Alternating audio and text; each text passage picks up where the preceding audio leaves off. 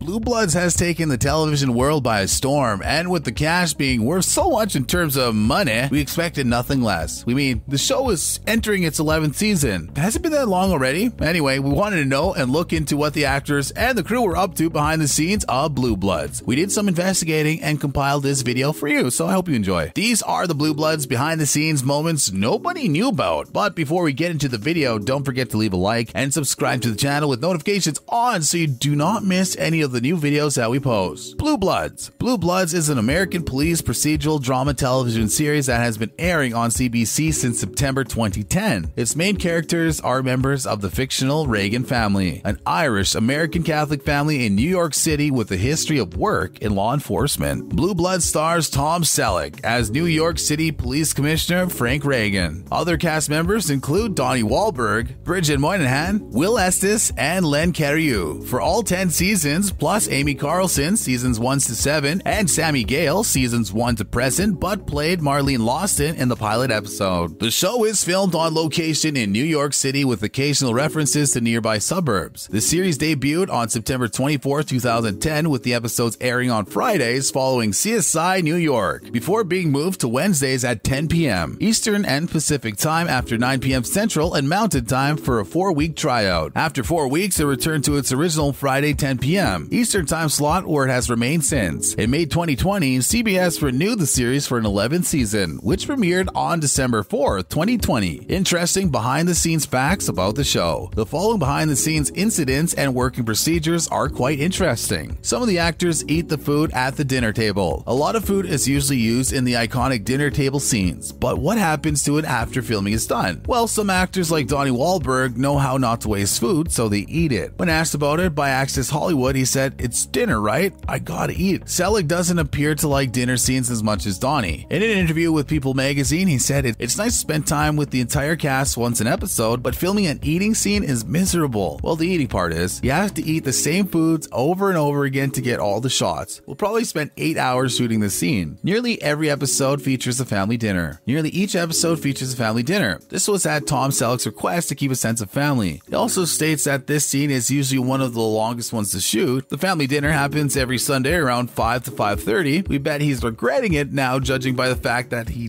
doesn't enjoy it. Danny Reagan's sons are brothers in real life. In Blue Bloods, Detective Danny Reagan, the eldest son of Commissioner Frank Reagan, has 2 sons named Sean and Jack. The 2 are actually real-life brothers. Jack is played by Tony Terracciano, while the younger Sean is played by Andrew Terracciano, respectively. Their age difference in real life is also the same in the show. The 2 brothers started out as childhood models before moving into acting. They landed the roles of Danny's sons when they were 8 and 6 years old. They no longer have siblings on the show. In real life, Andrew also happens to have a twin, a sister named Molly. Commissioner Reagan's house is a common location in New York. One thing that never misses in almost every Blue Bloods episode is Commissioner Frank Reagan's dinner with his family. During these gatherings, the family discusses various moral and career issues. These dinner scenes are usually filmed in a modified CBS studio, but the house's exterior is captured from a real home in Brooklyn, New York. In real life, Commissioner Reagan's house is owned by Maronites, Middle Eastern Catholics. It's located at 870 Harbor View Terrace in Bay Ridge, Brooklyn. And even though it's not open to visitors, passerbys can easily catch a glimpse of it. A former NYPD detective normally edits the script. Blue Bloods has a former NYPD detective on the payroll. His name is James Nucifaro, and he normally reviews the scripts before they're used in filming. Since he is an experienced lawman, his job is to make sure the fictional stories in the show are as close to real-life police experiences as possible. In an interview with Country Living magazine, Nucifaro said, "Let's say they get a 56-page script. I'll give them anywhere between 5 to 10 pages of notes on the script, just plugging in dialogue with more jargon. As a result, plenty of police officers are said to be fans of the show." Star Tom Selleck was the original Thomas Magnum. There's currently a Magnum PI reboot airing on CBS starring Jay Hernandez. This show follows Thomas Magnum, a former Marine who has taken up a job as a private investigator in Hawaii. Magnum PI is also in the same universe as Hawaii Five-0. Tom Selleck, who stars stars as Captain Reagan in Blue Bloods, played Thomas Magnum too long in a long-running 80s show of the same name. The original show ran for 8 seasons, and it's where Tom Selleck made its mark as an actor. Given that Blue Bloods is currently in its 10th season, it's safe to conclude that Selleck is a lucky TV actor who always manages to get good long-term roles. Danny is played by a former popular boy band member. The New Kids on the Block may or may not be familiar to you depending on when you were born. The American boy band from Dorchester, Massachusetts thrilled teenagers and young adults in the 80s and 90s. It was basically the One Direction of the era. The band sold more than 80 million records worldwide. Donnie Wahlberg, who was part of the band together with Jordan Knight, Jonathan Knight, Joey McIntyre, and Danny Wood, stars as Danny Reagan in Blue Bloods. After leaving the band, Wahlberg has gone on to have a great career in film, appearing in films such as Zookeeper, The Sixth Sense, and the Saw franchise. The creators worked on The Sopranos. Blue Bloods was created by the married couple Mitchell Burgess and Robin Green. Their job history is quite interesting. The two wrote episodes for the TV shows Almost Grown, Northern Exposure, and Party of Five. Then they met The Sopranos creator David Chase, who they worked with previously. He hired them to write for the popular mob TV show, but disagreements ensued. Chase implied that they didn't understand the characters, so he fired them. They still ended up being successful. As a teenager in the 1960s, Robin Green is said to have worked as a receptionist for Marvel Comics founder Stan Lee. Tom Selleck almost ditched the mustache. As Thomas Magnum, Tom Selleck was known for his dark mustache. This gave him a macho appearance. However, during the production phase of the first season of Blue Bloods, producers wanted Tom to shave off the mustache because they figured he was a little too old for it. However, CBC executives had other ideas. They felt the mustache looked really good on him, so they let him keep it. Seems like it was a good move after all. Commissioner Reagan without a mustache wouldn't look as intimidating as he does now. Filming was about to move to Toronto. A good number of TV shows aren't actually filmed in the city or town where the story's based. This was almost the case for Blue Bloods. Even though the show is about New York City, it was almost filmed in Toronto. Due to the massive city and state taxes of New York, the show's producers feared that the budget would be too high. They thus considered moving up north where the rates were a bit favorable. Luckily, the production company managed to negotiate a deal with the state governments. As a result, Blue Bloods was allowed to film in New York. Jennifer Esposito was controversially fired for being sick. In early seasons, maybe you remember, there was a character known as Detective Jackie Curatola, who was played by Jennifer Esposito. She was a recurring member, but unfortunately, during the filming of the third season, she collapsed on the set. Esposito's doctor recommended sick leave, which she took, but CBS executives felt she was deliberately staying away from work. After she asked for lighter duties, CBS fired her. The network then issued a statement that read, quote, "Jennifer has informed us that she is only available to work on a very limited part-time schedule. As a result, she's unable to perform the demands of her role," end quote. She wasn't too happy about it. Taken to Twitter, she said, "CBS got rid of the only minority cast member so they can have an all-white cast like CSI." It's pretty upsetting to see that it ended like this. That's it for today. Do you know about anything else behind the scenes that we should probably know about? If so, please leave a comment. In fact, leave us a comment anyway. Until we see you again with another great video, we have to bid you adieu. We hope to see you back again. Until that happens, take care.